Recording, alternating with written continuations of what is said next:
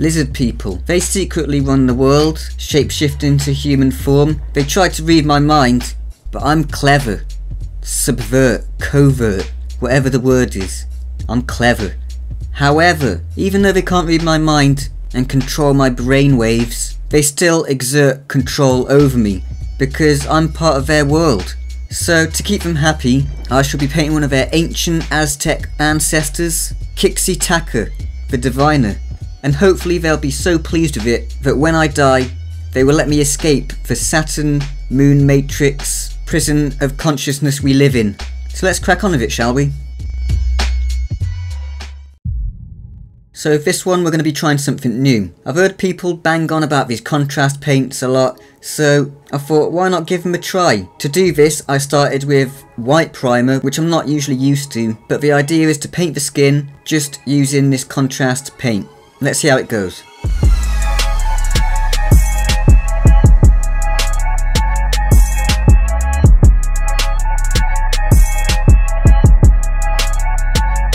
Unfortunately, this wasn't the result I was looking for, so instead I thought I'd do a base coat of Void Shield blue and then try adding the contrast paint afterwards. Oh fuck! I've spilt all me wash stuff! I didn't spill all of it, just like 90% of the fucking shit.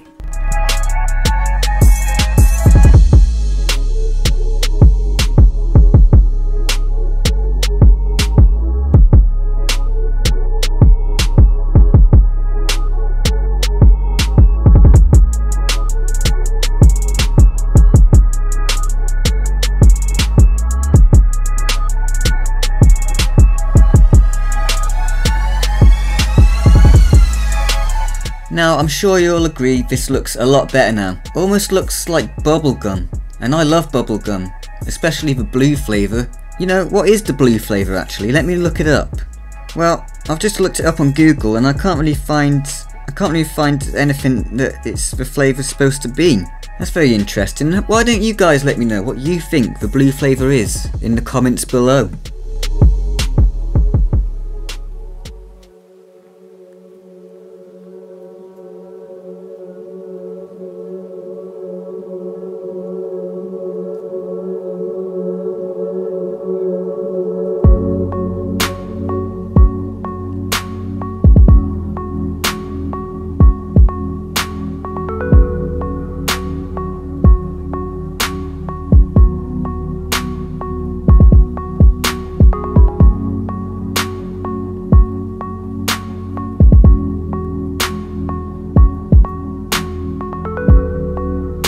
Now you might be wondering why I didn't work from the inside out on this bit. To be honest, I just wanted to see how the gold looked with the blue. That's it really, that's all I wanted to see. But it's okay because we can clean it up afterwards because I haven't done anything fancy to the gold. But yeah, usually I would have painted this red and blue before I painted the gold.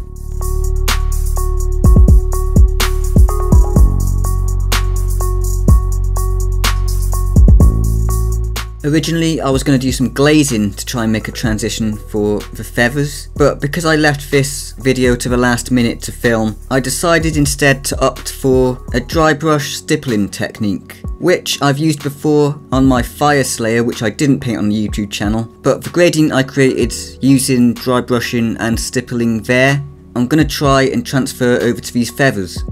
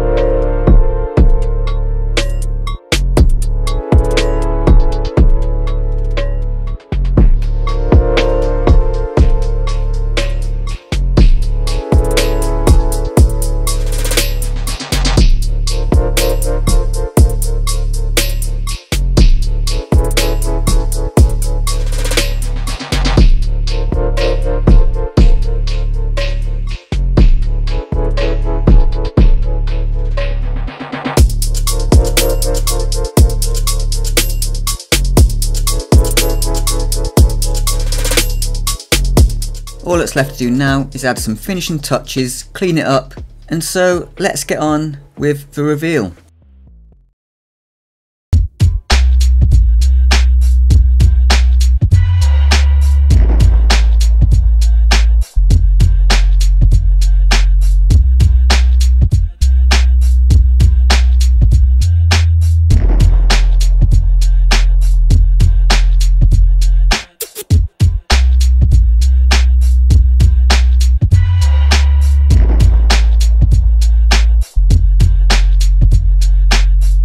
So there we go guys, what do you think? Did I do a good job? I'm very happy with the results.